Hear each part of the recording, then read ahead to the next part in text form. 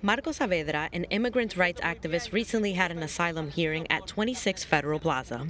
As a prominent advocate for human rights, Saavedra is requesting asylum because he fears that he will face persecution if he's forced to return to Mexico. In the last year, 2019, 19 activists have been killed in Mexico, and 10 of them were from my home state of Oaxaca.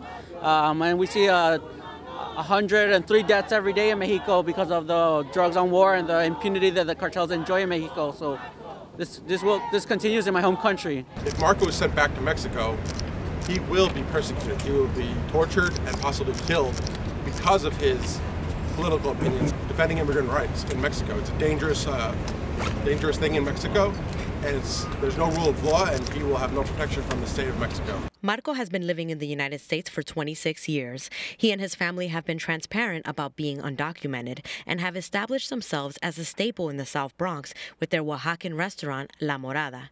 The restaurant was closed the day of Marco's hearing as the family stood by him, surrounded by supporters. I know this is my home, this is my family, this is my community, and we're here to put up a big fight. Regardless of what happens, we're going to stay together as a family. So if you want the best mole, to stick around, the best Oaxacan food, the best tacos, according to Thrillist and Michelin, and all that good stuff, yes, served in the South Bronx, then let's make sure to support Marcos. We are indigenous, and this is our land. We are Americans, and Marco deserves to be here. This is his home.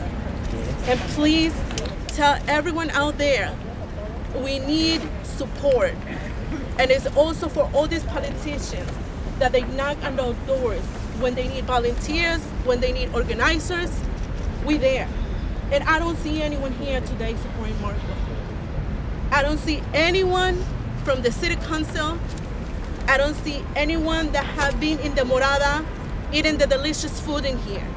I only see activists and religious leaders. Marco and supporters marched in solidarity to his hearing at 26 Federal Plaza. The results of his asylum status are yet to be decided. La Morada posted this message to their social media, stating that attorneys must submit final statements. They expect to hear a verdict by January 2020. Marco and family request the continued support of the community and elected officials at this time. We also have to hold our own elected officials accountable because they can't just cater to the Latino vote every 4 years and then not follow up. Reporting for BronxNet, Sanji Lopez.